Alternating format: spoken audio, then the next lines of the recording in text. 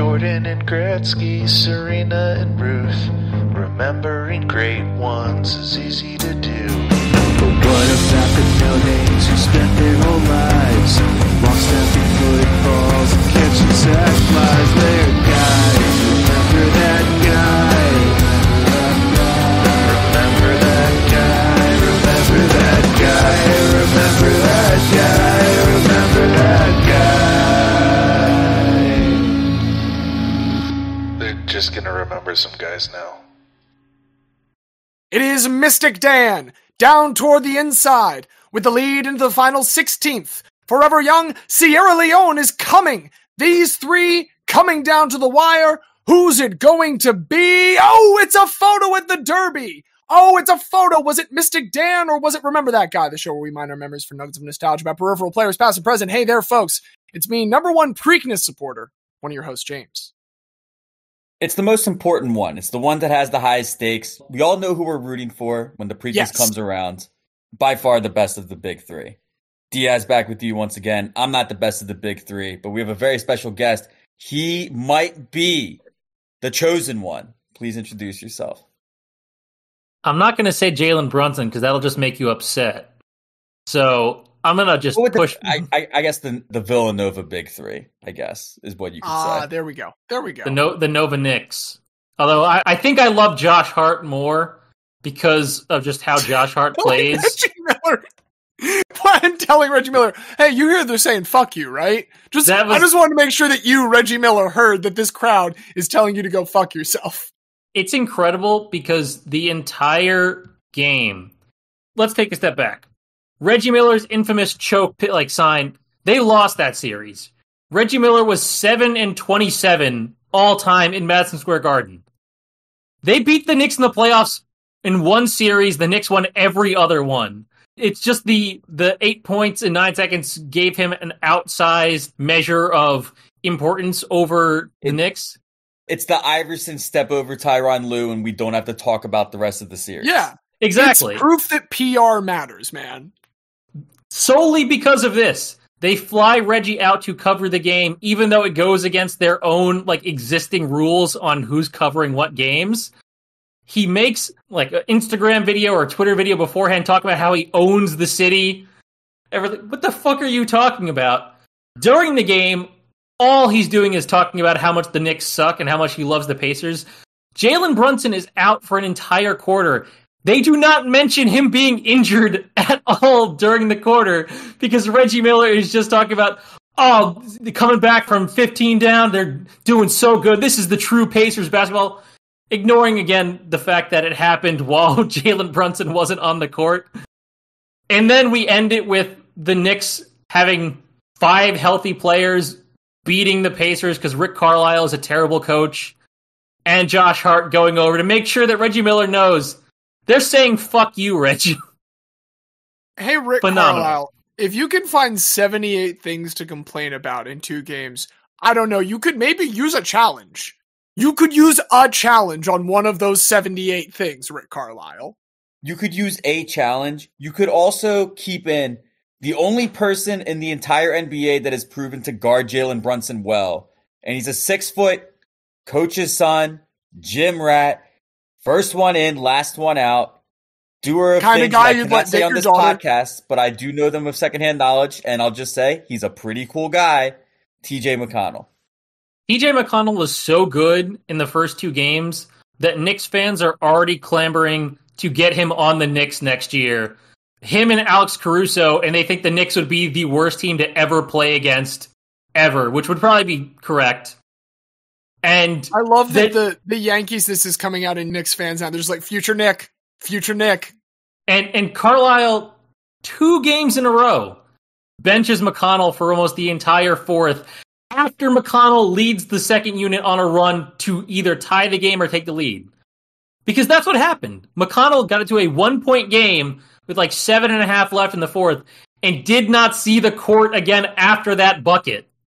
And Nembhard was just there getting punked by Jalen Brunson for the last 7 minutes. Everybody could see it. He can't defend him. But because Nembhard can apparently take threes, which he didn't do in the fourth quarter, Rick Carlisle refused to make the switch. So, I understand his complaints about the first game. The kickball not being reviewable, that sucks. I get it. But you can't come out and say, actually, there were twice as many wrong calls against us in the second game when you had a double-digit lead against a team with no players and then took out your best defender and watched the other guy get cooked and made no changes. The thing, too, is, you might not remember this, Xavier, but the defining moment of TJ McConnell's Sixers career was he hit a game-winning buzzer beater fadeaway over Carmelo and Porzingis. So it's in his DNA. He owns the Knicks. He always has. He always will. He owns the Knicks 10 times more than Reggie Miller does. Oh, I remember. Worldwide Wob put out a tweet the other day. It was watching TJ McConnell hit that game winner. At least we don't have to see this guy for another 10 years. And then flash forward 10 years to now. It's like, damn. Yeah, at least Rick Carlisle is not Brett Brown and won't have TJ McConnell in at end-of-game situations. So you don't have to worry about him hitting another buzzer beater. Yeah, good start to that series for the Knicks. And, man, how crushing is it for me personally as a Temple Owl Philadelphia 76ers fan to see these guys dominate the city for all these years, and then maybe you have the consolation of, oh, well, the Sixers should know about them. The Sixers have all these second rounders. They can draft all of them. The Sixers had multiple chances to draft all of these players. And instead, they have knocked the Sixers out. And now they're making Xavier happy. I guess that's a good consolation for me, at least. I'm glad Xavier's happy. Xavier's happy about the Knicks, the Rangers. Is there anything outside of Madison Square Garden making memories for you right now? Yes, actually. So I do want to give a quick shout out to the Rangers because I've told it to you two in our personal chats. Even if the Knicks do win this year's the Pacers, I expect them to lose to the Celtics pretty quickly because the Celtics are just a better team. And the Knicks are going to end up with 3 active players by the end of this series. The Rangers, though, from, as I said before, the weird position of being President's Trophy winners and being massive underdogs in the second round to a team they beat 3 out of the 4 times they played in the regular season, to then winning the first 2 games, including a double overtime Vincent Trocheck winner, to the point where the Hurricanes have now benched their goalie for Game 3 tonight. That one feels pretty good, because the Rangers, I think they're the best team in the NHL. I don't say that lightly, but the fact is their special teams are better than anybody else, both power play and penalty kill. The Hurricanes had, the number 1 power play in the league this year, and they're 0 for 10 against the Rangers, and the Rangers are 4 for 9 against them. When Igor is on a 29-game streak of not letting in more than 3 goals, as long as we score a couple, they're going to win. And I think we're heading towards a Vancouver Rangers final, James. I think it's going to happen. I'm so thrilled they won a playoff series. Don't bring the Canucks into anything beyond that, dude. They won again! Yeah, I know. It was great. I would love for them to not be down 4-1. Don't bring the Canucks into this. They're good. They're good, dude. All right, well, if we see Canucks Rangers again in a couple weeks, then we can talk more about it. But the non-New York thing I wanted to talk about was Bayer Leverkusen, because we have not talked about them this season, and what they're doing right now is absolutely insane. For those who don't know, Bayer Leverkusen is a German soccer team in the Bundesliga. They have never won the Bundesliga title. They're 120 years old, and they've been ever present in the league, but they always lose. This year, they have not lost a single game. And not only have they not lost a single game in the league, they haven't lost a single game in the Cup, and they haven't lost a single game in European competition. At this current moment, Bayer Leverkusen, through 32 games in the Bundesliga, there are only 2 left, have won 26 games, drawn 6, lost 0. They're in the DFB Pokal final, and they're in the Europa League final. And today, in the Europa League semifinals against Roma from Italy, they had another just insane moment where they're down 2-0, and then they just never feel like they're out of it. In the 82nd minute, they score on the funniest own goal ever, where the Roma goalie just misses it, and it bounces off the face of a Roma defender and into his own net with nobody within 15 yards of him. He just wasn't expecting it to get to him. And then in the 97th minute, they scored to equalize and go through on aggregate.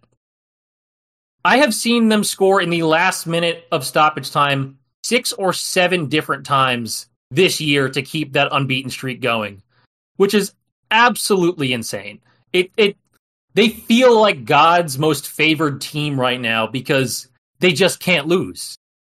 I'm really hoping they can get through these last 4 games, because if they get a treble while going unbeaten in all 3 competitions, that might be the greatest sporting achievement ever, especially because in the Bundesliga this year, Dortmund, who are 5th, are in the Champions League final against Real Madrid, and Bayern Munich, who they beat to the title, just lost by crazy circumstances to Real Madrid in the last minute of stoppage time yesterday in the semifinals.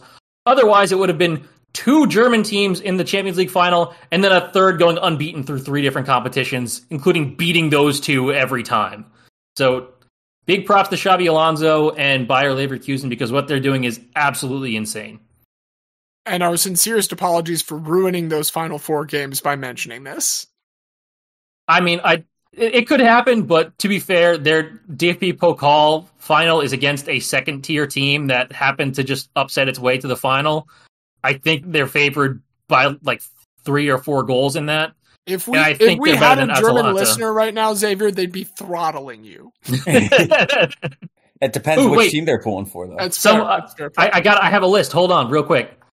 Bayer Leverkusen's late goals this season: 94th minute versus Bayern, 94th minute versus Karabakh, 94th minute versus Augsburg, 91st minute versus Leipzig, 91st minute versus Stuttgart, 92nd minute versus Karabakh, 93rd and 97th minute versus Karabakh, because they beat them on stoppage time goals 3 different times this year, 97th versus Dortmund, 97th versus Stuttgart, and 97th versus Roma. That's absolutely insane to be in double-digit stoppage time goals to keep an unbeaten streak alive. That is wild. Speaking of streaks, there's one that's come to an end now, because Diaz, I don't think we can talk about the Sixers this week. Absent of that, what is it that's making memories for you right now? Well, I want to kind of build off of what Xavier was just talking about, referencing the crazy game yesterday, Bayern versus Real. Bayern takes the lead in Bernabeu. It looks like they're going to go through, and Real Madrid does what they always do. They get the miraculous late goal. They somehow persevere. But a lot of times in the past, it's been a star player. And I need to talk about the guy who is the toast of Madrid right now, the man known by simply one name, Joselu. An incredible journey that he's had to this moment. He's 34 years old. His career essentially started with Real Madrid. He played for Celta Vigo, but at the age of 19, Real Madrid noticed him. They bought him. He mostly played for their B team, scored a lot of goals for their B team, got the B team promoted up from the 3rd division into the 2nd division of the Spanish football system. Only played in 2 games for Real Madrid. Scored in both of them, but there was just no spot for him with the main roster. So he began his football odyssey all throughout Europe. He plays with Celta Vigo. He plays with Hoffenheim in Germany. Goes on loan to Frankfurt. Plays for Hannover 96.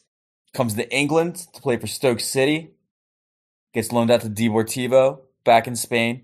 Comes and plays for the Geordies for 2 years. He was a Newcastle lad. We had a chant for him. We said, Joselu, Joselu, he might score 1, he might score 2. He only scored 6 across 2 seasons in Newcastle. Goes back to Spain, he plays with Alaves, he plays with Espanyol, and he is not even officially with Real Madrid. He's only there on loan for this season because he has had this late resurgence. Real Madrid said, why not? We don't want the full thing, but we'll take you on a 1-year loan. He scored 9 goals across 32 games for him, but none bigger than those 2 to put them through into the Champions League final against Dortmund. Back where it all started for him, as true a boomerang guy as we could have ever talked about. Joselu is incredible. And it's not just that he's doing it for Madrid, he's also finally getting noticed for Spain internationally. prior to this year, he had played for the Spain like U20, U17 teams. The only international soccer he played on a senior team was for Galicia, which is an autonomous region in the northwest of Spain. He played international football, not even for his own country, but now he's finally getting call-ups to play for Spain. He scored a late winner for them in the semifinal of the Nations League to beat Italy. It is incredible that he is in the twilight of his career. 34 is like about as old as it gets for a soccer player. You might have 2 or 3 more years after that. Most likely your best days are well behind you at this point. But Joselu proving that age is just a number and putting Real Madrid through into the final. I know a lot of people are sick of it. Real Madrid does this every year. They can't keep getting away with it. I have no choice but to root for Joselu. I got to keep pulling for my guy. I mean, he can get away with it. He's here for the first time. Exactly. No, it's just a new twist on everybody's least favorite song. But to me, all of a sudden, that song's a little catchy. I kind of like it. Well, we led this off with a discussion of the Triple Crown, the Derby, Preakness, Belmont Stakes, but there is another Triple Crown that if I can bend y'all's ear for a moment, I want to discuss because I've mentioned Tadej Pogačar here before. He is the 25-year-old Slovenian wunderkind of cycling. We're getting into the meat of the cycling season now because we're getting into the Grand Tours. There are 3 of them, and so like Grand Tour Triple Crown in cycling is winning in order. The Giro d'Italia, which is like the Italian one, the Vuelta de España, the Spanish Grand Tour, and then the Tour de France. So not an easy thing to do, but Tadej at this point has won the Tour twice. He won the young classification there 4 times. And while this was like a tall task, an outside chance initially, a possibility, that became a lot easier like a month ago when there was basically in the Tour of Basque Country, stage 4, this massive crash where several people like broke ribs and fractured collarbones, and it just knocked out a huge portion of the contenders for the cycling season, including Jonas Vingegaard, who has won the last 2 Tour de France's and is the main like GC general classification rival of our boy Poggi. So now that they're all out, this has all of a sudden become a much easier thing for Tadej to accomplish. Something you're going to say Stephen Bradbury was going to show up and just somehow have coasted to the win. Well, Tadej was not even in this race because he's like fully just said, I am focusing on the Grand Tours this year, those 3. And so he's basically warming up for the Tour de France with the Giro d'Italia. He's crushing it. Like it will be shocking if he doesn't win. And so the universe, not having a rival, had to introduce some other obstacles into the world. He got the Maglia Rosa, the pink jersey, which is like the yellow jersey equivalent for the Tour de France here in the Giro d'Italia, worn by the leader. And for stage 3, they're going to be going through Torino. It is the 75th anniversary of the Torino football team plane crash, wiped out a huge like golden generation of Italian football players. Very tragic. And as an homage to Torino when they're going to be having this stage go through it, in addition to the pink jersey, Tadej was given a skin suit of a lovely, the official color is grenade. It's kind of like a maroon, red, purple mix. And he wore this for the one day. And the next day was back to black shorts. And we wondered why. It turns out that UCI, the governing cycling body, was so upset about the skin suit that was provided to Poggi by the race promoters. They were so upset about like the way that coloration could theoretically be interpreted as another team that they threatened Tadej with total disqualification from the event if he did not switch back the next day.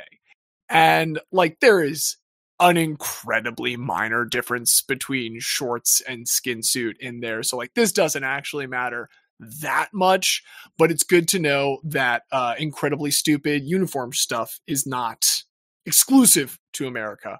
And then with that shot, one quick chaser related uniform stuff. The PWHL will be exclusively having Bauer make their jerseys, not Fanatics. Get fucked. Shouts to the PWHL for that. And to our boy Poggi, still in the lead at this point, expected to make some big time in the GC over the weekend by the time you all hear this. That's what's making memories for me right now. You did remind me, though, of the Perfect Game article in The Athletic, more Fanatic shittiness. Mm-hmm. If anyone who hasn't seen it, I would totally recommend reading it. Essentially, a massive youth organization that has a monopoly on scouting for youth and high school baseball players has been working with Fanatics to essentially get these teenagers to sign away their likeness in perpetuity and just sell trading cards and memorabilia, and they'll never get a dime of it for their entire lives. Very, very, very scummy behavior. Not surprising by Fanatics and Perfect Game, but it's a great expose. Well, once again, to harken back to that Kentucky Derby call at the beginning and the idea of a photo finish, we have before done other categories. I think I've been the one to bring them up a couple times. Record scratch, right place, wrong time, that have definitely danced around this topic of people being in kind of like iconic moments. But with Wheaties last week and with that victory, with the selection of category, I decided to just go ahead and take guys featured in famous photographs. So to begin with, if a picture is indeed worth 1,000 words, let's talk about the picture. I am sure you two have seen it. I'm sure many people, probably everyone listening to this, has seen it. And there's a couple different angles of it. It takes place at the Rose Bowl in 1999. You cannot make out too much of the stadium. It is at pitch level. So all you can really see are the rings of different advertisements for like Coca-Cola and McDonald's, a lot of red. Occasionally you can see teammates, but the one thing that you can see is a player who just scored the game-winning penalty shot and celebrated with the oldest celebration in soccer, which is to whip one's jersey off and wave it around in the air. It's a basic guttural thing. This person is then dropped to their knees, letting out a guttural victory scream. But what is different about this celebration versus the many, many, many that have come before it is that under this jersey, now on display, is the sports bra that is going to scandalize a nation. And it is being worn by my guy this week, Brandi Chastain. I love Brandi Chastain. Yeah, no, I didn't think this was going to be a tough pitch for the two of y'all. I've had Brandi Chastain as my number 2 option on 4 or 5 different categories. So I'm glad that you are finally pulling the trigger where I could not. This image of her really brought about me wanting to do this category.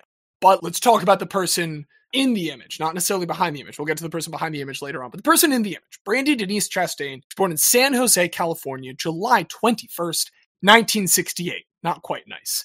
But growing up there in the Bay Area, this is not one of those stories where this kid's just good at every sport and eventually they pick one. From a young age, from the age of 8, Brandi goes straight to soccer and never really veers in any other direction. At that time, when she was joining in, it's estimated there were only about 12,000 girls nationwide that were playing organized soccer here in the mid to late 70s.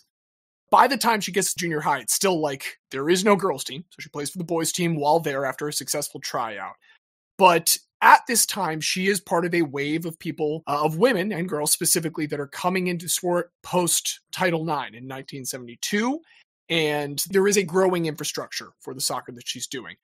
Moreover, she is inspired to represent her country. That's specifically something she really wants to do with sport ever since seeing The Miracle on Ice. That's a formative experience for her. She wants to do that same kind of moment of national glory.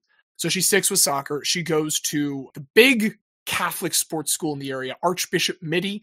Some other alumni from here. We got Aaron Gordon, Mitch Haniger, Kerry Walsh Jennings. There's a wide array, including Brandi Chastain.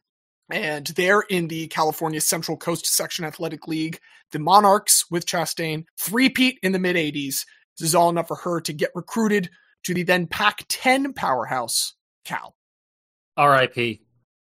Well, hey, you know what? They got the rights. It's not dead yet. It's only mostly dead. Well, Cal isn't part of True, any... yes, no, it is no longer a legend, but the Pac-10, 12, whatever, lives on in our hearts. At this time, the college game is getting kind of that slightly delayed boost in talent from what the younger leagues in middle and high school had been reaping at this time. An influx of women who had sport available to them growing up. Even this, though, is not enough to keep Brandi Chastain from standing out as a freshman. Cal's one of the country's best teams. They go 15-2-1.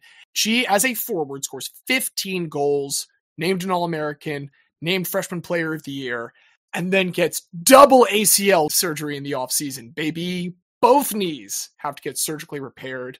This literally knocks her out for 2 years and ends her career with the Cal Golden Bears.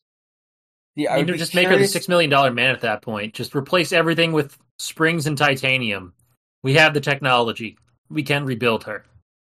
I mean, whatever they did, obviously they did a pretty good job for us to get to that picture eventually. But like, I wonder, like, do you think they were playing on grass or were they playing on shitty ass field turf?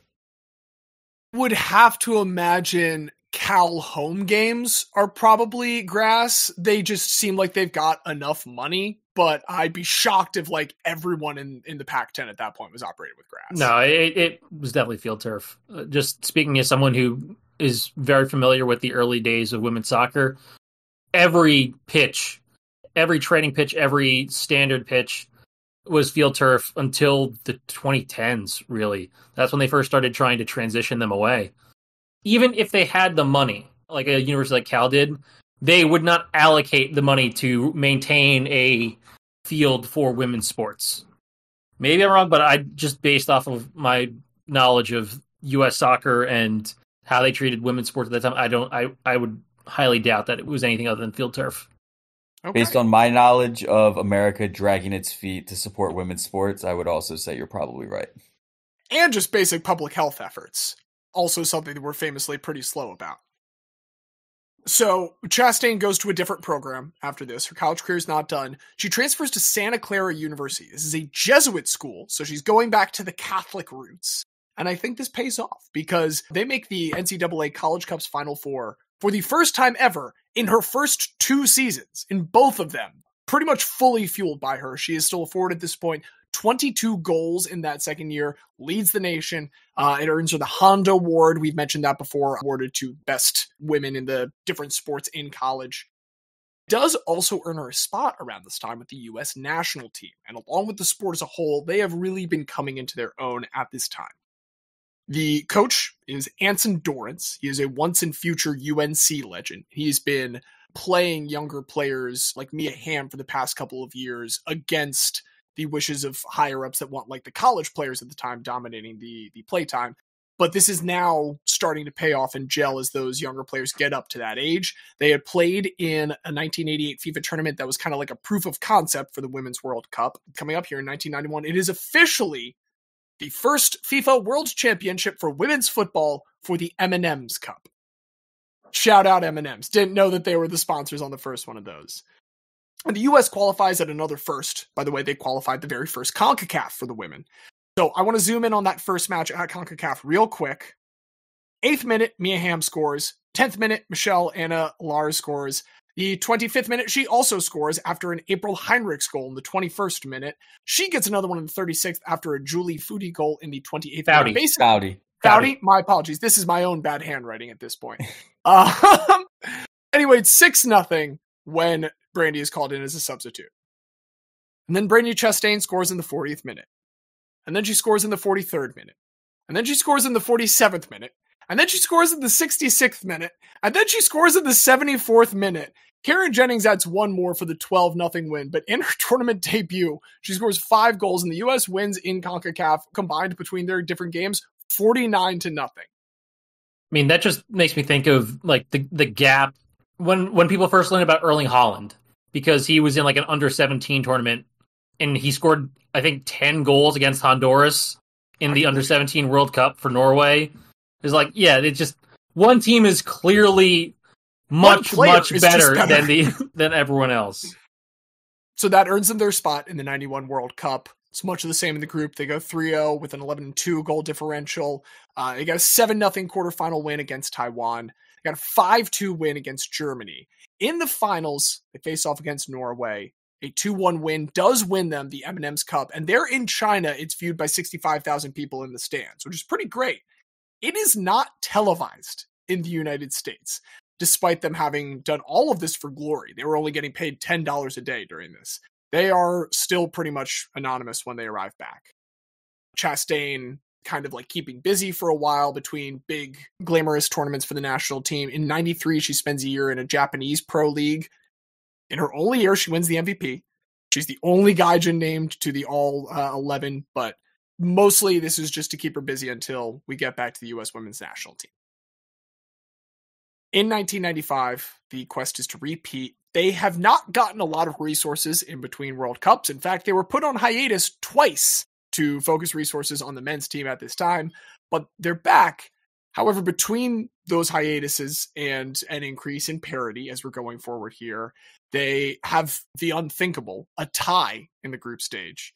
And then eventually in the semifinals, they lose. In the third place championship, they also lose. And it's just, it's not a great time. Not a great showing. This is also under a new coach. I'm going to ask you guys, Tony DiCiccio? That one I don't know. Okay, well, this is the coach of the time, Dicicco. I'm going to call him Tony DiCiccio. The Chico, maybe. DiCicco? There we go. DiCicco sounds fine. Tony DiCicco has taken over from Dorrance in 94. Despite the fact that he has now failed in like his first major test there, he can't dwell on this for too long because there's another first that they need to compete in. Here in 1996, they need to compete in Atlanta at the first ever Olympic Games to feature women's soccer. Brandi had actually been left off that 95 World Cup roster, but DiCicco does bring her back for the Atlanta Games. And she had in that like previous era kind of been brought in as a substitute forward often. Now she is largely just playing defense. So she's not on the score sheet as much, but in game one of this tournament against Denmark, in the 37th minute, she assists on a Tisha Venturini goal. This is the first ever Olympic women's goal. She does get the assist on that. So again, remains largely off the score sheet the rest of the tournament as the U.S. win in their group twice, tie once. They advance to face Norway in the semifinals. At this point, Chastain suffering a knee injury again, but bounces back to not only finish that game in the semifinals, but then get a finals win over China 2-1. She plays every minute of the tournament for the gold medal winning U.S. women's national team. And with this, they turn to the next big showcase, which is the 99 Women's World Cup. And this one is going to be hosted in the States. So they're getting a little bit ambitious. They schedule a bunch of the games in football stadiums just to do what we talk about very often here. Make it possible for people to come see this sporting event because people tend to like sports and will show up for many of these if it is good, high quality sport. So we've got games at Soldier Field, Foxborough, Giant Stadium. We got college games like Stanford. We even then have the site of the final, Pasadena's Rose Bowl. U.S. advanced out of a pretty weak group, Nigeria, Denmark, and North Korea. I didn't know that North Korea was involved in the 1999 Women's World Cup, but there they are, finishing third in that group for what it's worth. North Korea has been in multiple men's and women's World Cups. Like in the past 20-something years. I mean, there was a whole thing, what was it, 2010, when North Korea scored against Brazil, and it was like a massive like shock. I think they still lost like 5-1 or 6-1, but North Korea reported it internally as like they beat Brazil 1-0 and had that guy as a massive celebrity. And Kim Jong-un had an assist on that, didn't you see? It was a glorious victory. I guess I just assumed that like they weren't allowed to play nice with everybody else, but there they are, getting whooped. Through the group stage, they get into the quarterfinals. Chastain gets her first World Cup goal. It is unfortunately an own goal, puts Germany up 1-0. It is 2-1 Germany to start the second here in Landover, by the way, Washington football team territory. 4 minutes later, this time Chastain gets the correct goal in the 49th minute to tie it up before Joy Fawcett scores the winner 17 minutes later. So U.S. wins 3-2. Go across the country to Stanford. In the semifinal, they go up 1-0, 5 minutes themselves this time. They add a penalty in the 80th minute. That is enough to beat Brazil 2-0 and advance to the final. A rematch of the 96 Olympics against China. July 10th, we've just wrapped up the third place championship. Brazil has beaten Norway. Perhaps it is portentous that it was a 0-0 game that went to penalties. A world record crowd is on hand here. 90,185 full capacity for the Rose Bowl. It is a world record that is for any women's sporting event at that time for this rematch of both the Olympics and that year's Algarve Cup, which is a prestigious Portuguese women's cup tournament that has existed for a very long time. And that year it had been a 2-1 China win in which Brandi Chastain missed a penalty shot. There are not a lot of good chances throughout regulation. This is a like defensive masterclass, and if you like that kind of soccer, it's a great game to watch. And if you like a lot of exciting breaks with like shots on goal and stuff like that, it's pretty fucking boring. It is good. It's a fun highlight game to watch. I'm sure watching 90 minutes of it was a little bit tougher. But anyway, not a lot of good chances. China's best chance comes in extra time. At one point, they get just a little bit past the wall defenders. Fan Yunjie gets a header off. Christine Lilly, fellow defender, just comes in out of nowhere to block it. And so we remain tied 0-0 as we hit 120 minutes. We get sent to penalties. At this point, there's one person amongst these 90,185 that we will zoom in on, a Sports Illustrated photographer named Robert Beck. And this is his first ever women's soccer game. He was sent here not to get any of the glamorous shots. It's his first ever game. He was sent and credentialed to go to the upper bowl and just get like lots of crowd shots, lots of shots of the field from up there to kind of like convey the scope of the stadium. And he's gotten a lot of those because there's been extra time. And now as he's getting towards the end here, he's done a lot of other stuff in the Rose Bowl. He knows like the inner workings of the stadium. He decides to try and see if he can just get down to the field, you know, with the credentials that he does have and just the know-how that he has. And so he's sneaking down. While he's sneaking down to get on the field, Chastain hears from Chico that she has been slid up in the order for penalties. She's no longer 6th as she was initially penciled in to be. She's going to be 5th now. Almost guaranteed a shot against the team that denied her a penalty on a pretty big stage months ago. Through 2 rounds, China's going first every round. All 4 have converted. We get to round 3, and the U.S. goalkeeper Brianna Scurry saves the shot by Liu Ying. And after the already extra time hero Lily converts, the U.S. is officially up 3-2 with 2 rounds to go. Zhang Ying converts. Mia Hamm, Sun Wen, they also convert. So I mean, stepping up to the line with the score knotted 4-4 in the 5th round with the potential winning ball at her foot. It's none other than Brandi Chastain. You go back and watch this. There is no stutter step. There's no fancy footwork. She takes a couple steps, puts it in the upper right-hand corner, past the diving hand of goalkeeper Gao Yong, and Brandi Chastain in the United States win their 2nd ever World Cup on penalties. She immediately whips the jersey off, first turning to her team, and then facing back away towards the goal, just falling to her knees. And it's this moment where Robert Beck, who was able to successfully sneak down onto the field, snaps a shot with the teammates out of focus running into the background. This runs as the Sports Illustrated cover with the headline just simply entitled, "Yes!" exclamation point. The one that I admit I was more familiar, there is a second angle just off to the left of Brandi Chastain. This is the one that features a little bit more of the Coca-Cola, and you can't see the team at all. You can just kind of make out her as a solitary figure, the slightest hints of an audience in the background. This very quickly started to be sold as a poster reproduction. So between the SI cover and this poster, this image is everywhere. And some people absolutely hate it. Couple reasons. One is the very dumb reason of like a sports bra scandalizing children. To those people, I don't know, man, smoke a joint, like do anything fun for once in your life. You suck. Like there's nothing else to say to you.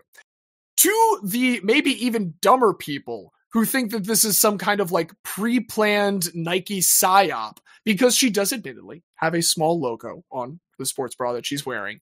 It's so tiny. It's so fucking tiny. It would be terrible advertising if that was intentional advertising. Like if it was giant and emblazoned across her, maybe you get the conspiracy theory going. Chastain has said like over and over, it was just spontaneous, like, duh, yeah. Thankfully, the majority response to it is positive. For one, while that is kind of cynical, this does lead to an overnight explosion in sports bra sales. This product had only existed since like 1977. This was not a long established apparel thing. And so a lot of people just didn't know about it.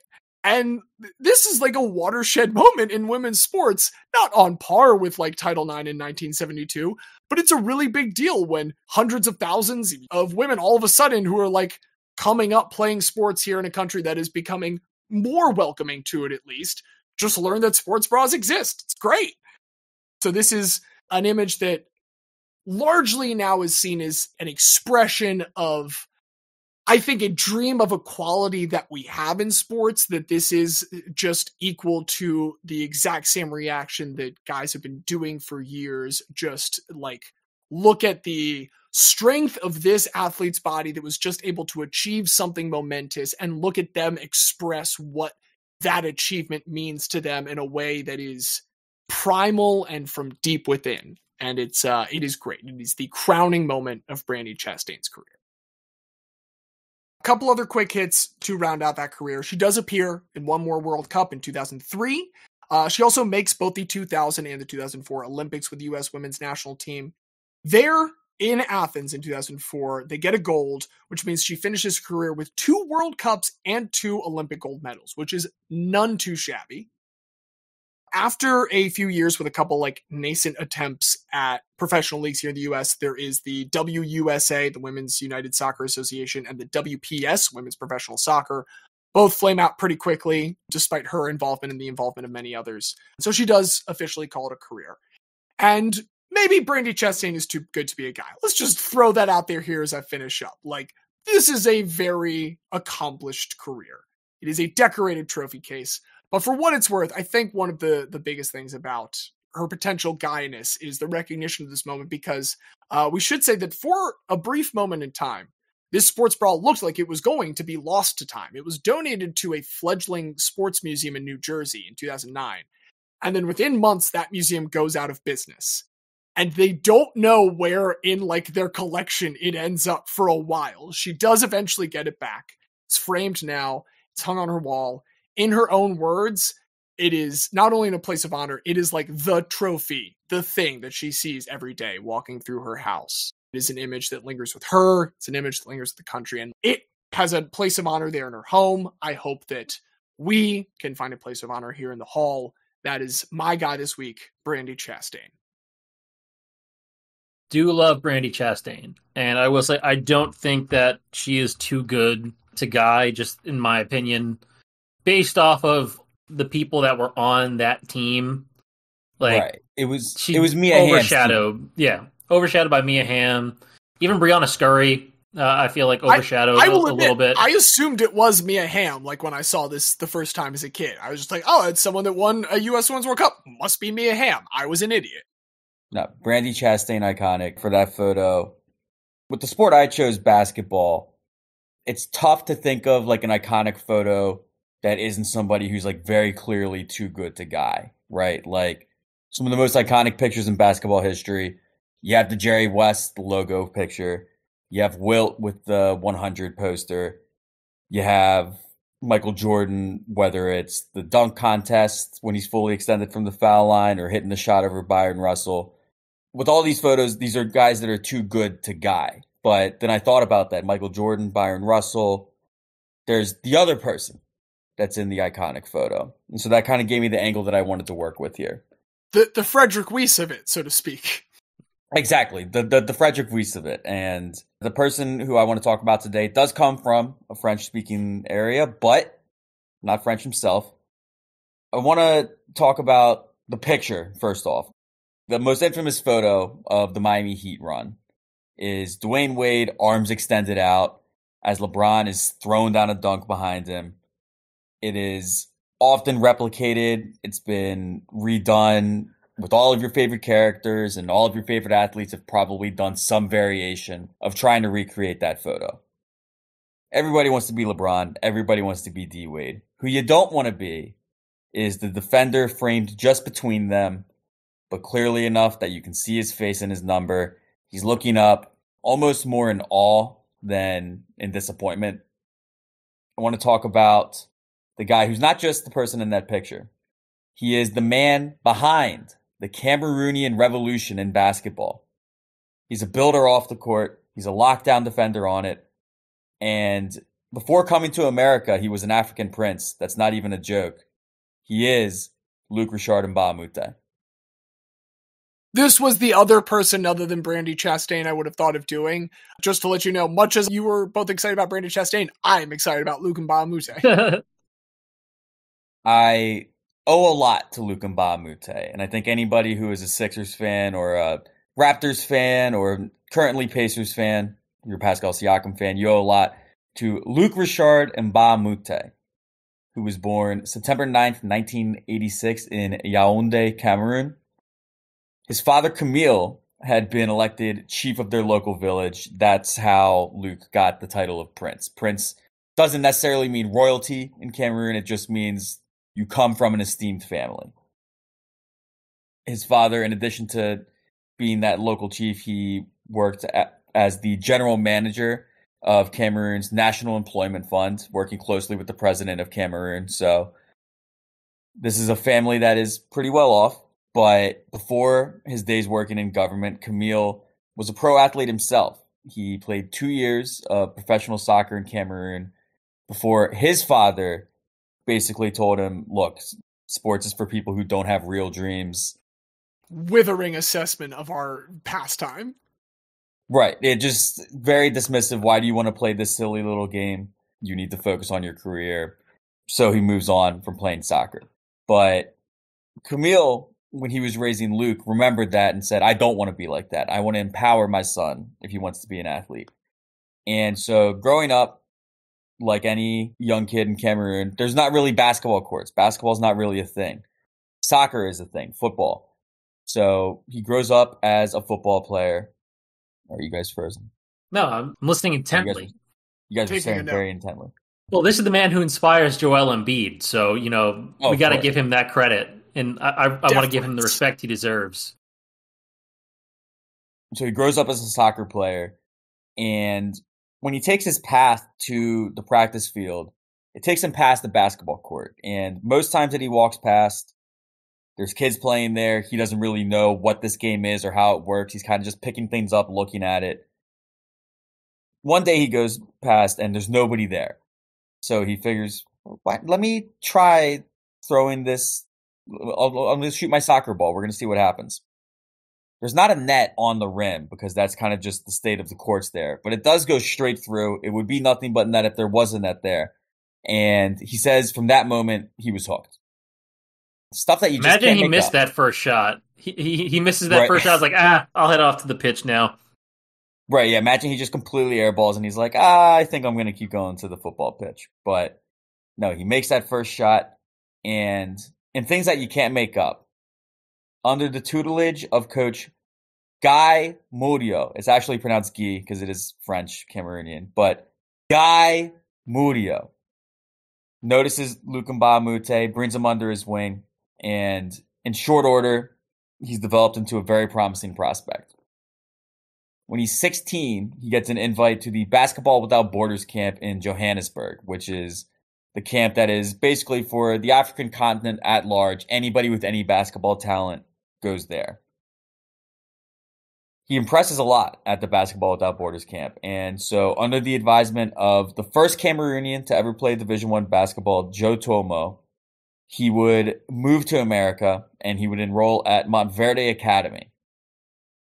Plays there for 4 years under head coach Kevin Sutton and had a lot of offers to go to NCAA. Could have almost had his pick, but he decides to go from the East Coast, Florida, Montverde, to the West Coast, UCLA, to become a Bruin.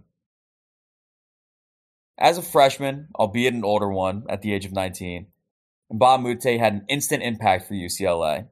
He led the team in rebounding as they would go on to win the Pac-10, and he quickly became a fan favorite for the UCLA student section. And it's not the Kevin Love team, is it? It's not the Kevin Love team yet. Okay. What it is the Luc Richard and Mbah Ah Moute team. It's also the Alfred Aboya team, a fellow freshman coming over from Cameroon. And with these two stars leading the way, the UCLA student section had their own take on the Cameroon crazies. They became the Cameroon crazies. They would wear the colors of Cameroon. They would come out decked out in signs. There were shirts that said Mbah Ah Moute kicks booty. He is an absolute fan favorite playing for this UCLA team. And on the back of winning the Pac-10, they enter the NCAA tournament as a 3 seed. And in the Sweet 16, they meet Gonzaga. Yes, this is that game. We all remember an iconic image in the history of college basketball. Adam Morrison, tears in his eyes, head in his jersey, as he collapses to the court and realizes his college career has just been ripped away from him. And it's not even him, which is the most devastating part of it. It's his own teammates turning the ball over and fucking up that lead to UCLA having this dramatic comeback to win in the Sweet 16. No, the most devastating part is realizing that he's going to be on Charlotte soon and his career will be over. Doesn't get much worse than Charlotte, but in that moment, so devastating for Adam Morrison. But what you don't remember, after Jordan Farmar gets the steal, it's Luc Mbah Ah Moute who hits the layup to give UCLA the lead, as Gonzaga then panics back down to the other end, not getting the ball to Adam Morrison. It is Luc Mbah Ah Moute who pokes the ball out from behind, dives on top of it, forces the jump ball, and all but seals Gonzaga's fate as UCLA goes on to win that game by 2. He makes Adam Morrison cry. You can say it. He makes Adam Morrison cry, and this is now our iconic image within iconic photo within this story. This is another watershed moment of which Luc Mbah Ah Moute is a significant part. From there, they go on to winning the Elite Eight. They go on to the Final Four. They beat LSU in the Final Four to advance to the national championship. But if you remember our Corey Brewer episode, this is the 06 national championship, the first of those back-to-back that the Florida Gators would have as they lose in 06. For the 06-07 season, they would again go to the Final Four. This time, they meet Florida in that Final Four matchup. Again, they lose. And we go into a pretty big summer for Luc Mbah Ah Moute, because this is going to be the first year that he will represent Cameroon internationally as they go on to play in AfroBasket 2007. With Luc Mbah Ah Moute as the best player on the team, the leading scorer, they go a perfect 3-0 in group play, go straight into the knockout rounds. They beat Ivory Coast in the quarterfinals. They beat Egypt in the semifinal. And in the final, they meet Angola. You might remember 92 U.S. team. Their first game was against Angola. That's the famous Charles Barkley quote. Angola wasn't playing USA. They were the dominant team of Africa around this time. And Angola does win AfroBasket 2007. So Cameroon has to settle for the silver. And I'll spoil the future a little bit. This would be the only time that Luc Mbah Ah Moute would play for the Cameroonian national team. The infrastructure is severely lacking for this national team. So much so that their practices are outdoors. They do not have an indoor gym to have their practices at. So fucked. Just fucked. As he becomes a more, pronounced prospect, it's not worth it to him to train in these conditions.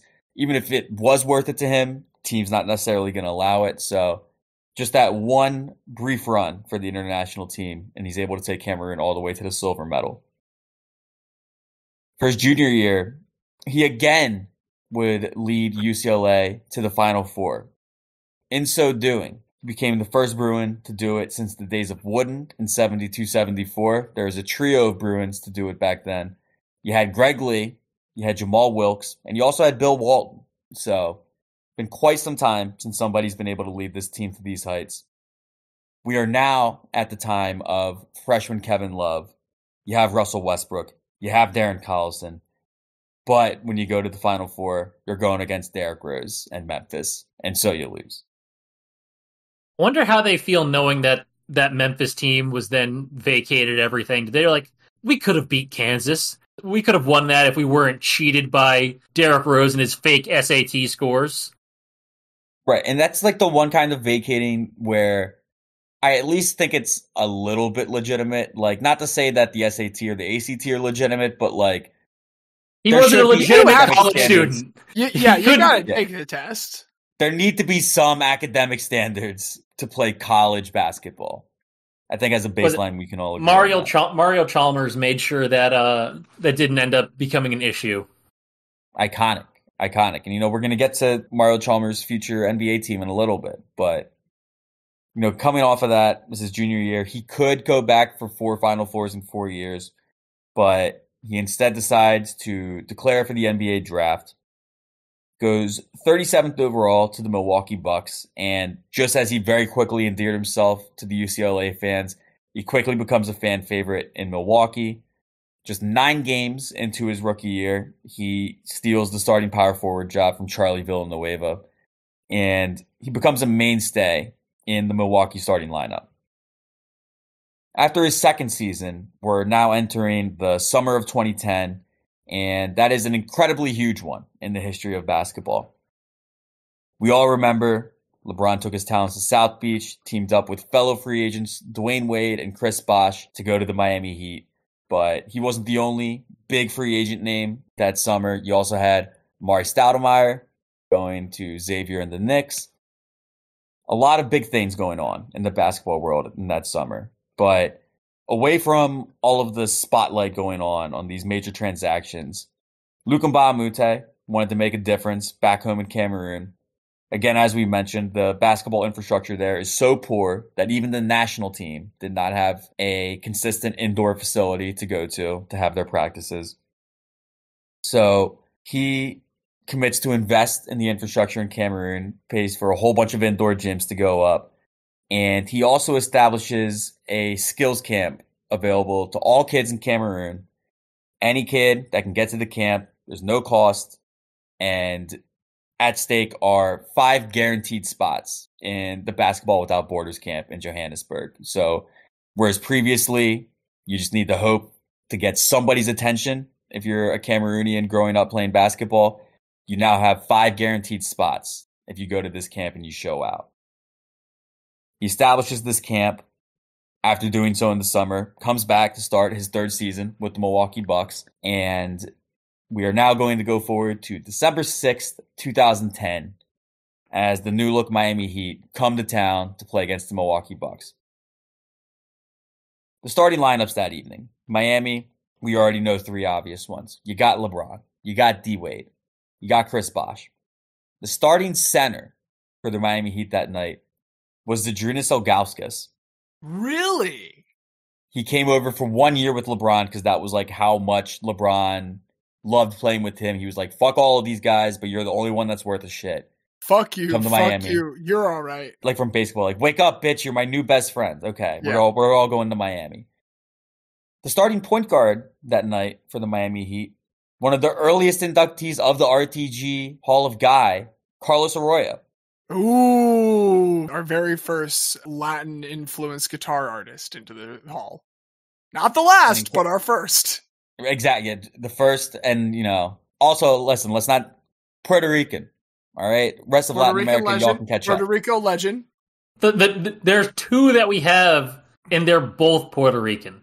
Exactly, that's what I'm saying. Rest of Latin America, get your game up. We're over here doing it both, but Dos Nichols. That's your starting lineup for the Heat. For the Bucks, you got Brandon Jennings, John Salmons, you got Larry Sanders, you got Andrew Bogut, and of course we have our boy, Luc Mbah Ah Moute. Early in the first quarter, the Heat are leading 6-2. Brandon Jennings puts up a 3. He misses it. Luc Mbah Ah Moute is about to secure the rebounds, but Andrew Bogut knocks it loose. Gets in the hands of D-Wade. D-Wade actually has Carlos Arroyo ahead of him. He can hit him for a nice layup, but he knows behind him is trailing LeBron James. So instead of giving it ahead to Arroyo, he instead leaves it off for LeBron, and Mbah Ah Moute is just a step behind. And LeBron rises, and we get that famous snapshot, LeBron with his arm fully cocked back, about to slam it home. D-Wade with the "Are you not entertained?" look on his face.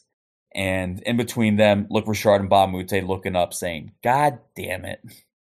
He's like in wonder as he sees it, but in Exactly, a very like, exasperated wonder. It's like, what am I supposed to do about this shit? Yeah. Like, Yes. This is unreal. I can't believe this. You did shout out the photographer for the Brandi Chastain photo. So it was Maury Gash who took the photo. He is the only AP photographer in the entire state of Wisconsin. So it's a good thing he didn't call out sick that night, or we never would have had this picture. For that game, Mbah Ah Moute goes 2 of 4 from the field, scores 4 points to go 3 boards and an assist in 23 minutes as the Heat beat the Bucks 89-79, which is crazy to think basketball games were still that low scoring just that recently. Finishes out that season with Milwaukee. He would play 5 total seasons for the Bucks before they would send him to Sacramento in exchange for 2 future first-round picks. Plays just 9 games there before he gets traded to Minnesota for Derek Williams.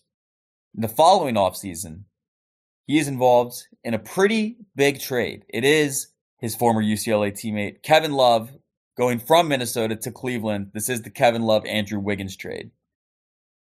He's not going to Cleveland, though. Instead, he's being rerouted in this 3-team deal, which also involved the Philadelphia 76ers.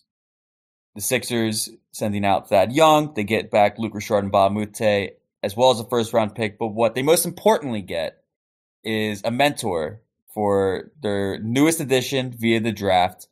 And the first player to come up through that camp that Luc Mbah Ah Moute established in Cameroon to make it into the NBA, one Joel Hans Embiid.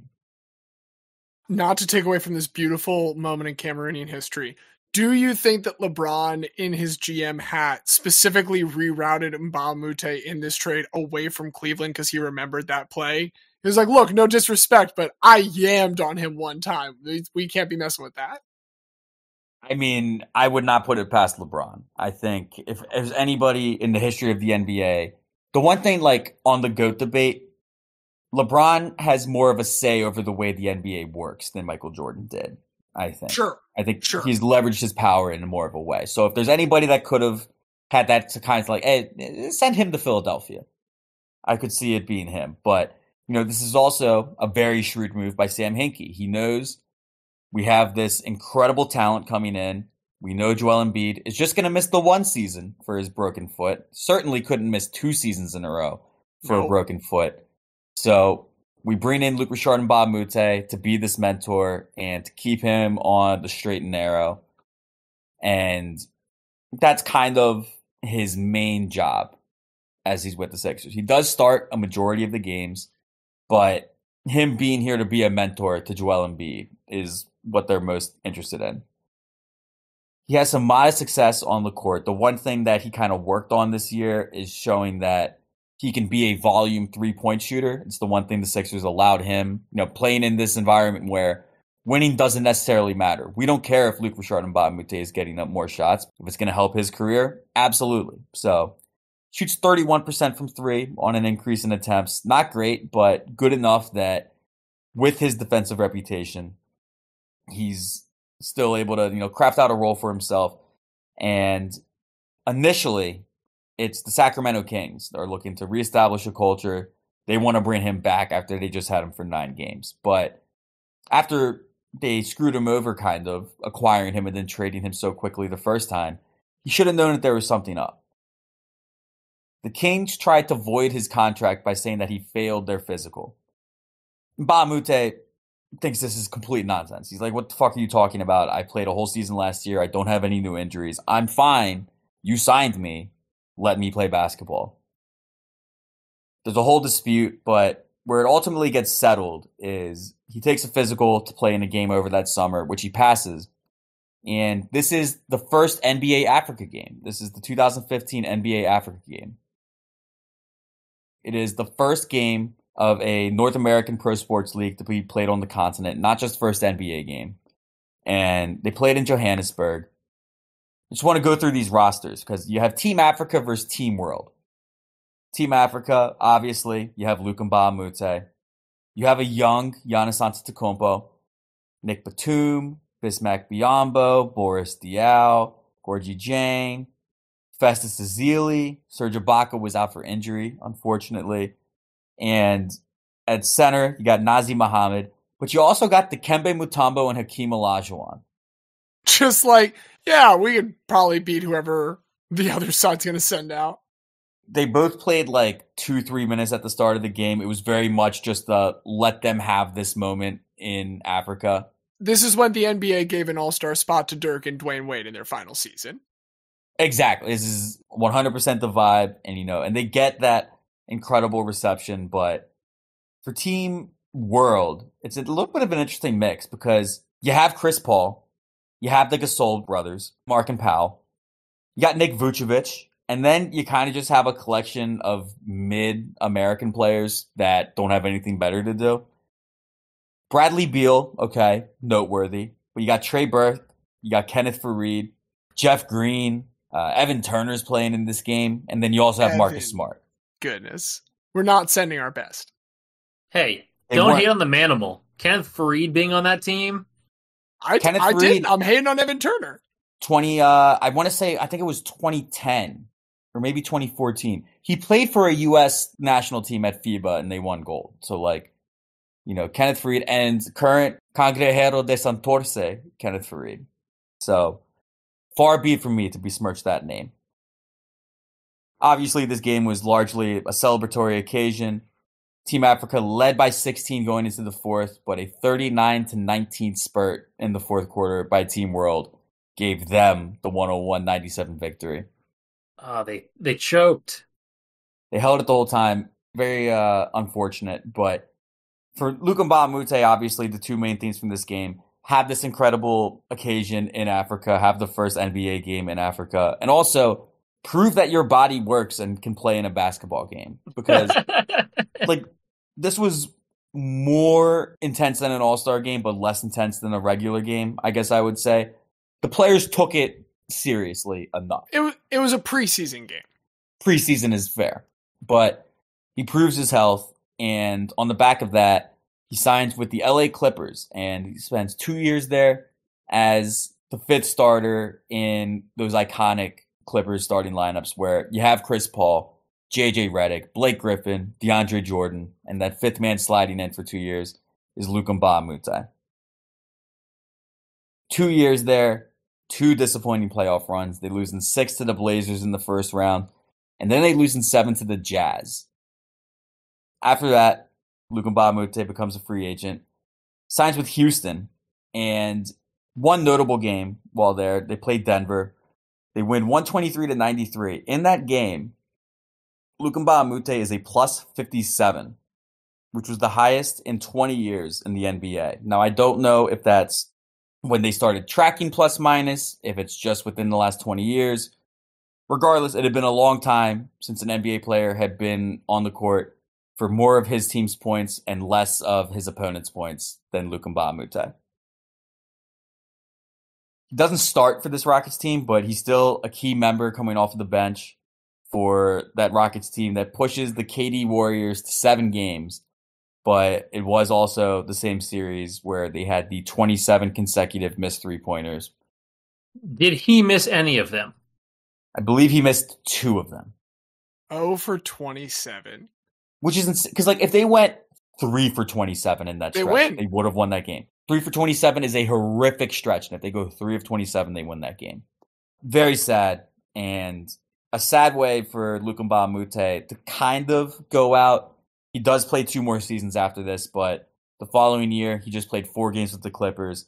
The year after that, he played 3 more in Houston before he finally hanged them up at the end of a 12-year NBA career.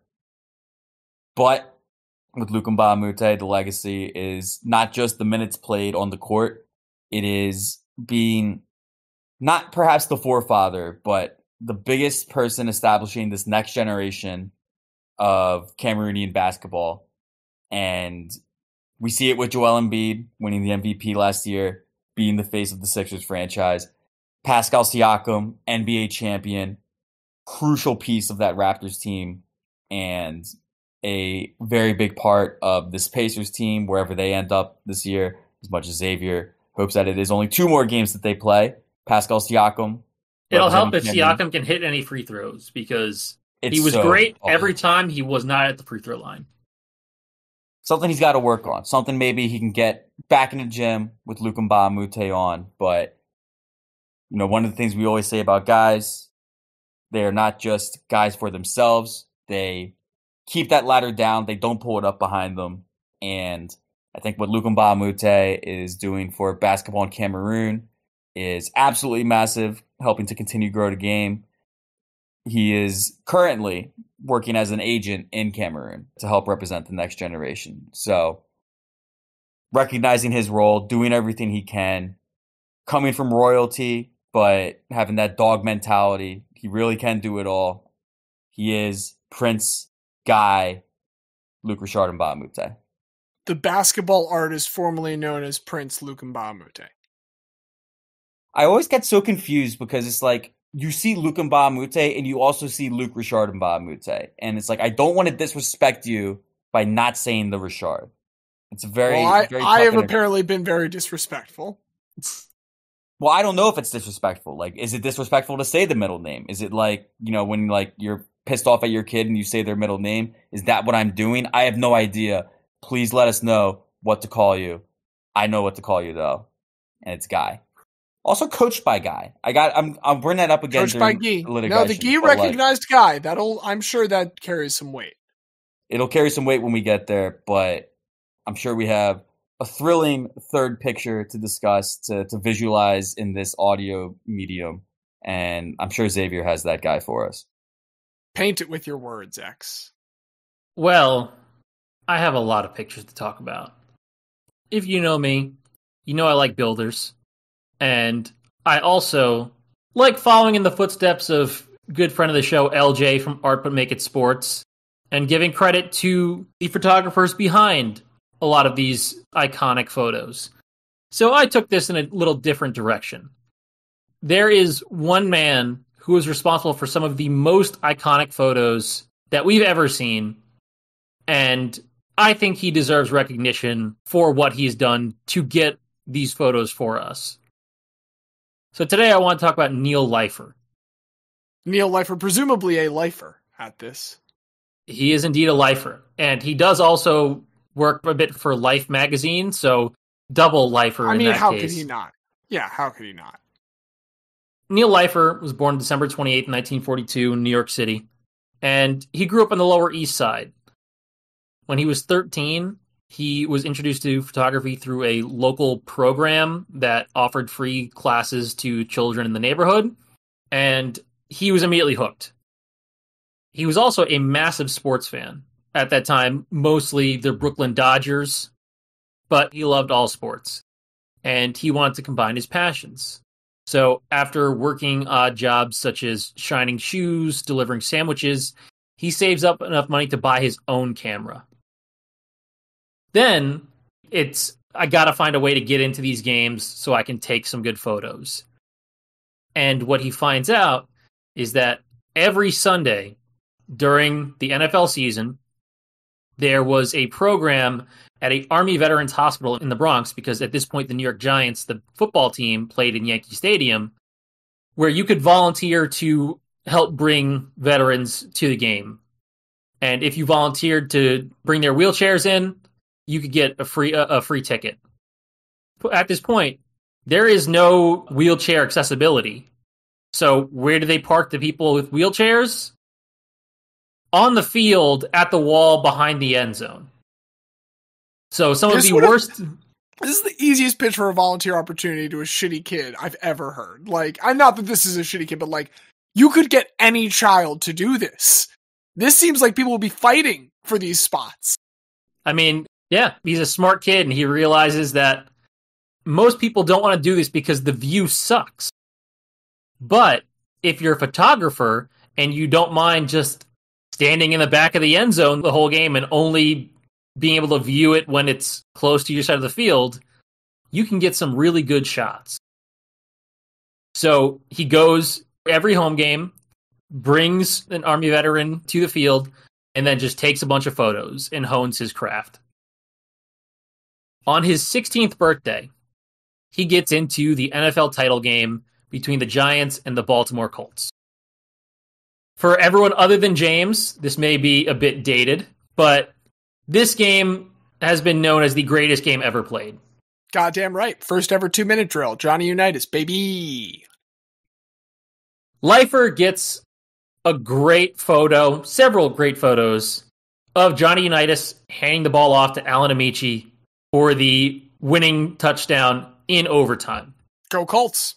It's a really good photo, and again, he is 16 years old at this point. And he's able to sell these photos to Sports Illustrated, who are like, holy shit, this is really good. So they say, all right, you're 16, but you can do this. We want you to get us more photos. And they just essentially hire him as a freelancer at this point.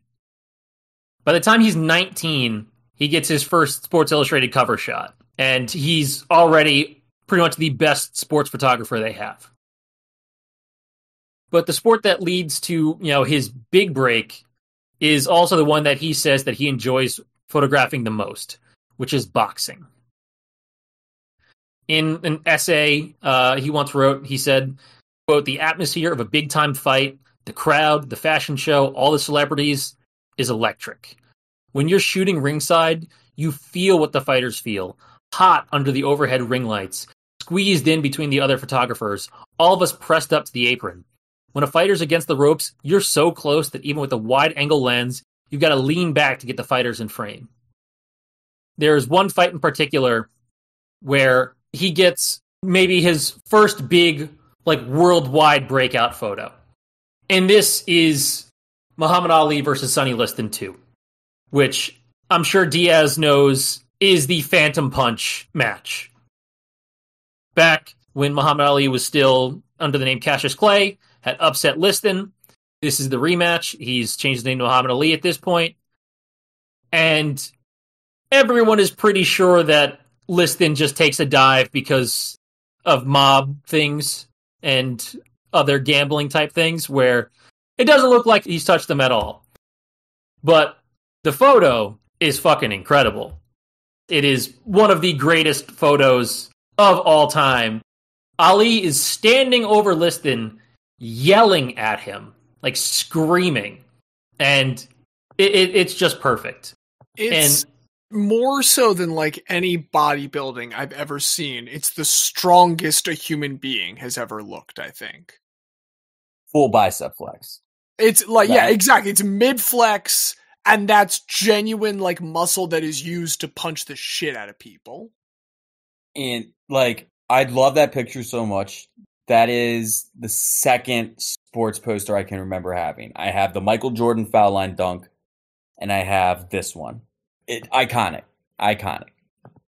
It's crazy. So he's described taking this photo, and the only reason that he's in position to take this is because a senior photographer at Sports Illustrated, Herb Sharfman, pulled rank on him. Because, again, Leifer's only 22 at this point, and he pushes him away to claim a spot at the judges' table because he felt that gave him more room to maneuver during the fight. So Leifer gets relegated to the side of the ring where they think the action is least likely to happen. He said, quote, "It didn't matter how good Herbie was that day, he was in the wrong seat. If I were directing a movie and I could tell Ali where to knock him down and Sonny where to fall, they're exactly where I would put them." This photo is iconic. Sports Illustrated, at the end of the 20th century, did a magazine that was just the greatest sports photos of all time. This photo is on the cover. It's incredible. I will point out number 2, if I'm not mistaken, on that very list is Brandi Chastain, but it is number 2. Another thing that's just important to like realize is how perspective changes. Leifer has said after he first had the Ali Liston shot, there was a contest sponsored by University of Missouri called Pictures of the Year, and Time Inc., Life Magazine, Sports Illustrated, all would submit photos for it.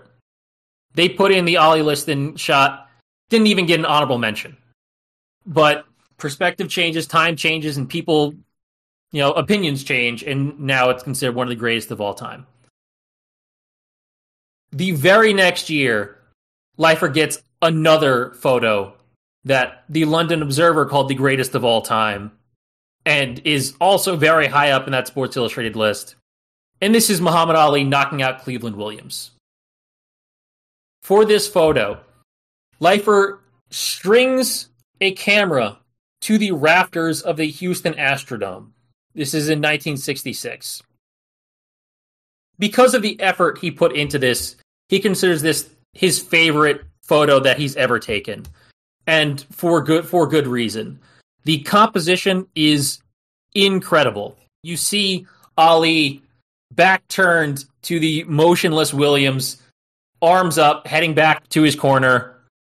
Williams on his back, completely knocked out with the ref over his body. And everything is perfect symmetry around the outside of the ring. Well, and not to be too nerdy about it, but like if this is 66, you've got a lot of like really constructivist elements starting to come out in a lot of at this point it's being called modern art. Like even nowadays we call this period modern art, the tail end of it as it's starting to switch into contemporary. And there's a lot of this like very geometric construction going into it all. So it's nice to see that he is of the time. He is indeed of the time, and he loved boxing. The other thing that he loved was the Olympics. He said some of his best shots are of the Summer Olympics, but he preferred the Winter Olympics because he just loved ski jumping and bobsled particularly. He thought the photos that you get from that are incredible. But he also loved the experience of taking photos at the Olympics. Quote, "It's hard work. The Olympics are a marathon. You go for 17 days, long hours, very little sleep. No real chance to sit down and have anything to eat other than grabbing a hot dog between events. You have the morning events the afternoon, during the day, then there are events at night. If you're trying to cover as much as you can, which is fun to do, certainly it was a lot of fun when I was much younger. I just enjoyed going." The Olympic events, because there are photographers from all over the world, he talked about how the competition was so fierce at these. You have hundreds and hundreds of photojournalists jostling for position to try to get the best photos. There are two in particular that are extended Gyniverse guys that I thought are really up there in his catalog of photos. There was one at the 68 Olympics where he got Tommy Smith, John Carlos, Peter Norman. Our boy Peter Norman. And you know where he's from, right? Crocky. I'm sorry. Don't worry, James. I'm glad you did that. Do you know who this next photo is of? This is the 1976 Olympics in Montreal. Well, we don't have a Romanian soundboard, so I can't do anything for Nadia Comaneci, unfortunately. But it is indeed Nadia Comaneci. Balance beam, man. Still the only person to repeat in balance beam, if I'm not mistaken. And then this one is for Diaz. This is January 1977. The Philadelphia 76ers against the Denver Nuggets. Diaz, who is that in that photo?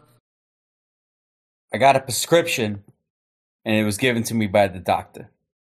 It is indeed Dr. J. The sheer number of incredible photos that Leifer has taken and has given to us, I have a ton more written. I have Secretariat winning the Triple Crown, first one in 25 years. I have Roberto Clemente in his final season. I have Dick Butkus killing a man. It's great. And I always want to give credit to the people on the back end of things because we love Dr. J. We love Muhammad Ali. We love Nadia Comaneci, Peter Norman. But the photos that stick with us of these athletes are only possible because of the photographers there to capture the moment. And we know that, a picture says 1,000 words. Things can still be impactful in written form, but it is the photos that really, capture a moment in time. And no one in history has been better at that in sports than Neil Leifer. And, he does, in the late 70s, early 80s, decide that he wants to do other things. And so he goes to Time Magazine and takes a lot more, national event photos, things with presidents, popes, space launches, and things like that. But he always comes back to the Olympics. He's photographed 16 different Olympic games. Fuck. 4 World Cups, 15 Kentucky Derbies, the first 12 Super Bowls. There's 2 really good Super Bowl photos. One of Super Bowl II where he gets the team carrying off Vince Lombardi. That photo is him. And then he has the Jets huddle in the end zone for Super Bowl III, and a bunch of others. His boxing photos are so iconic that he gets inducted into the International Boxing Hall of Fame in 2014 just for photos. I know it's not technically the prompt. I know the prompt was subjects of famous photos, but this is one of those things where I really just wanted to make sure we recognize the people behind the camera as much as the people in front of them. Even if you don't vote for Neil Leifer, I wanted to make sure this story was out there. So our listeners know about the back end and, you know, how much work goes into that. But yeah, that is my presentation. I think it's an appropriate point to make. I mean, even without knowing that this is what you're doing, like both Diaz and I, saw fit to acknowledge the people that made this possible because, yes, well, I had also gone back to double check the language. It was subjects of famous photos. And so I do think, Diaz, you and I need to, between us, decide whether it's still eligible. But regardless, I do very much appreciate learning the story of this sports lifer. Look, I mean, far be it from me to say that the people that shoot the guys aren't guys themselves. I mean, yeah, you and your coworkers, Diaz, fuck y'all. we don't do shit. We just show other people doing shit. No, I love the Neil Leifer story. I do. It's not that Neil Leifer can't be a guy, but if we're to nail down the language, honestly, if we're to nail down the language of it, it's Brandi Chastain and we could just go home because Luc Mbah Ah Moute is not the subject of the photo. So perhaps a more liberal definition is in order. I lean on the side of let's not rule him out. We're here. I mean, we're talking about it. What are your thoughts on it? I think pure category, it's really hard to say that it's not Brandi Chastain. But as a Joel Embiid lover, it's really hard for me to do all this research on Luc Mbah Ah Moute, recognize the profound impact he's had on Cameroonian basketball. And I can't not bat for my boy either. Sixers legend, Luc Mbah Ah Moute. Not a legend for either of the two of us. Interesting that he does have a lot of stops, but never a stop in New York or San Antonio. Yeah, really just that LA, Houston, whatever interstate connects those two. He has a lot of time on that, but Xavier, what are you thinking? I mean, you have gone behind the guys that take the shots, but we do also have here two very featured parts of shots, if not necessarily both the subject. If we were to say that, the guy that technically is not in any of the photos that you showed us is not going to get voted in, how do you feel about the other two?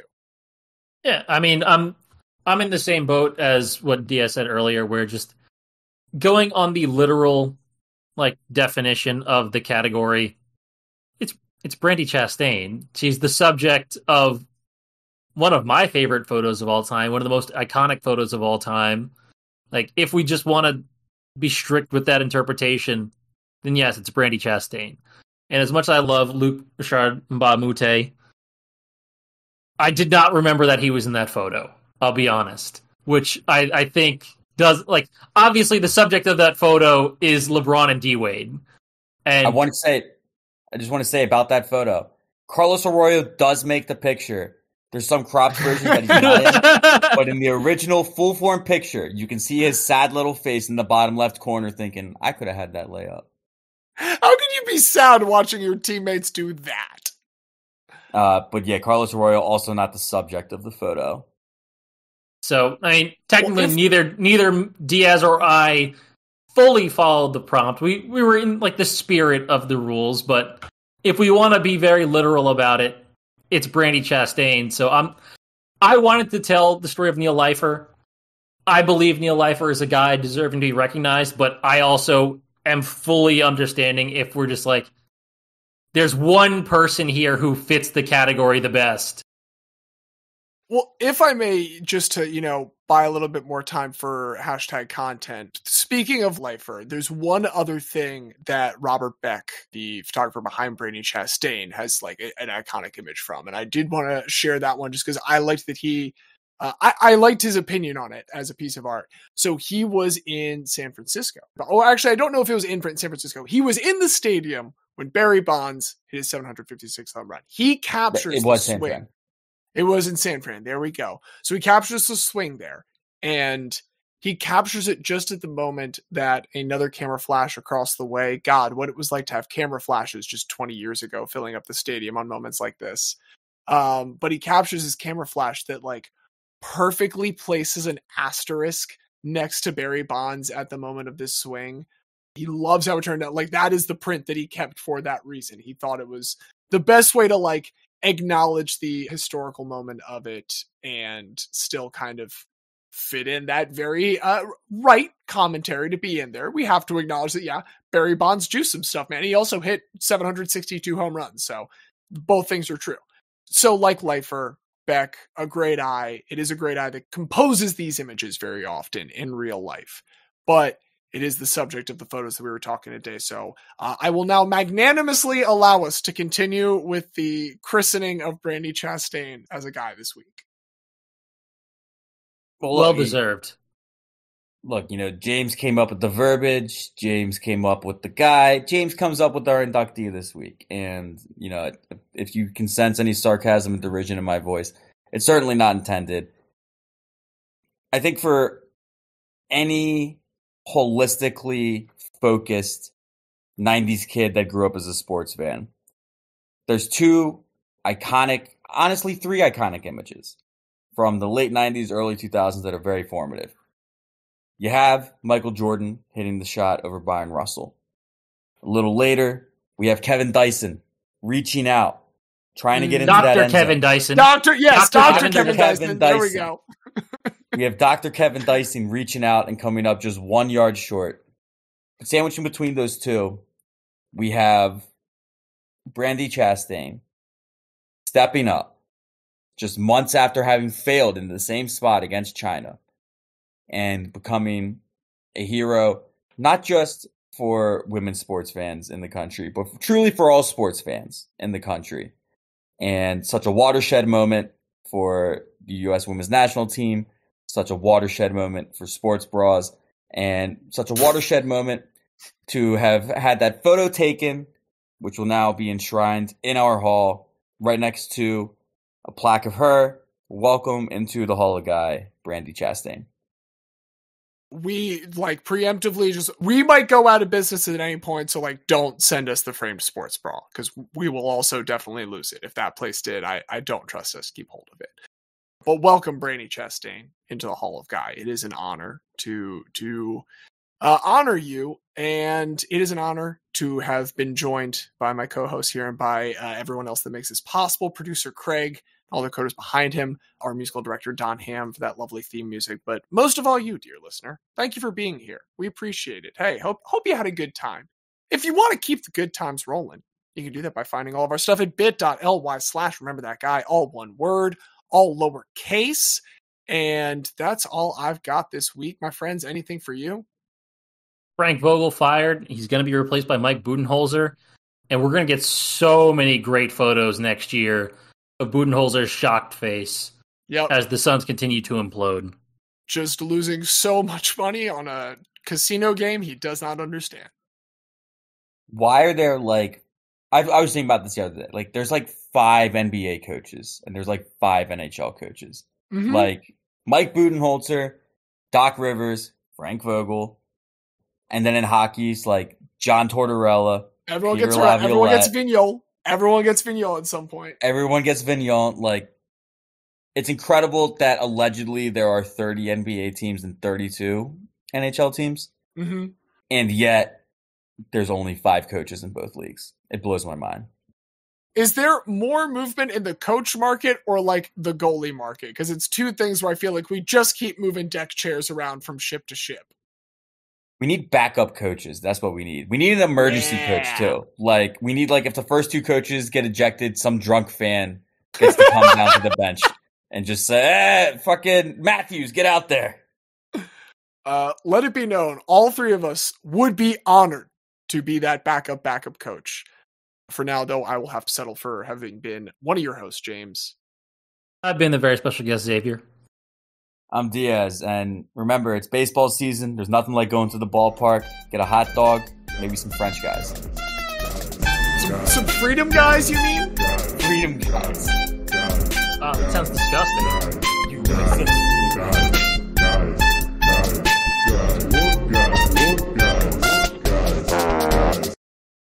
It's some of the days it's the lacrosse championships. Some of the days it's Annapolis Blues season 2. Back Hell at yeah. you. Season 2 is always the best season of a show. It's when it really finds its footing. It's going to be so sick. we got picked up by like the local DMV sports network as well for those games. So like Blues fever, baby. Might be the summer, but I'm not sad. Catch the Blues. Yeah, blue. Catch the Blues is tough. Like, don't be sad. Just catch the Blues. Right. Catch the Blues in Naptown. Like, that sounds like you're just taking a depressed, like, fucking slumber. What a stupid state. Who would ever live there?